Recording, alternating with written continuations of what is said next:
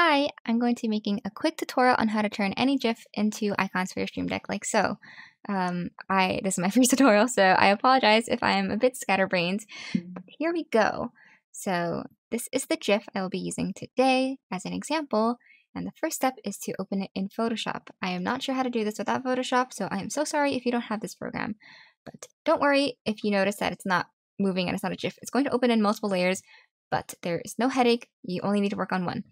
So the first step is to go to View at the top up here and go to New Guide Layout. So depending on how many keys you have, the numbers may be different, but basically you can set up columns and rows. I have a 15 key, so I will be putting in 5 columns and 3 rows, and you just press OK.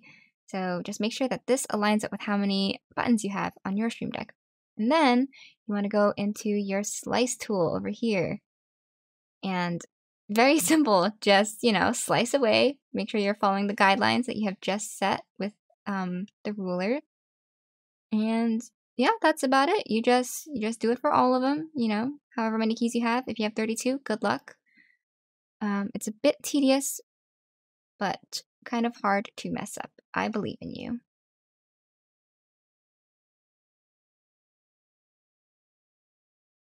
Okay, so once you have all of your slices done, you just go up to File, you go up to Export, Save for Web, and then make sure that you are on the Slice Select tool over here, not the hand, and just select everything. So I just hold Shift, select these and these, make sure all of them are highlighted in, I guess, this brownish color, and you just press Save, and save it into whatever folder you would like.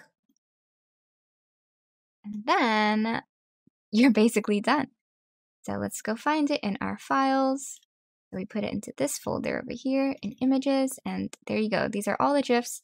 I find the easiest thing to do is just to shrink your Explorer into, the 15 buttons, and from there you can just drag and drop into your Stream Deck.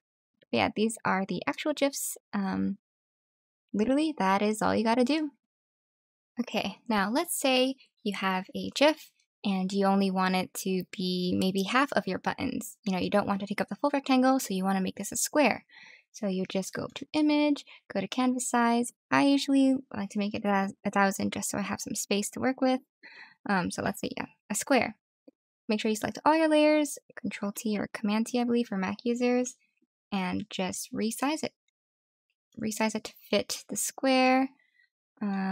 And then you do the same steps as before. So you go up to View, you make your guide. Again, let's say you want nine buttons instead of 15 or 32. So 3 by 3, do your slices, it'll turn out the same way. Now let's say you have a non-rectangle GIF, kind of the same steps as before. Go into Image, Canvas Size, and I believe it's 720 by 576, which is a 16:9 ratio. Yep. And you just select, oh, there's so many layers. You select all the layers, Control T, Command T, whatever it is, and just resize it to fit your canvas. And then do your slices and save. So that should be it for your beautiful Stream Deck icons. I hope you enjoyed. I hope you learned.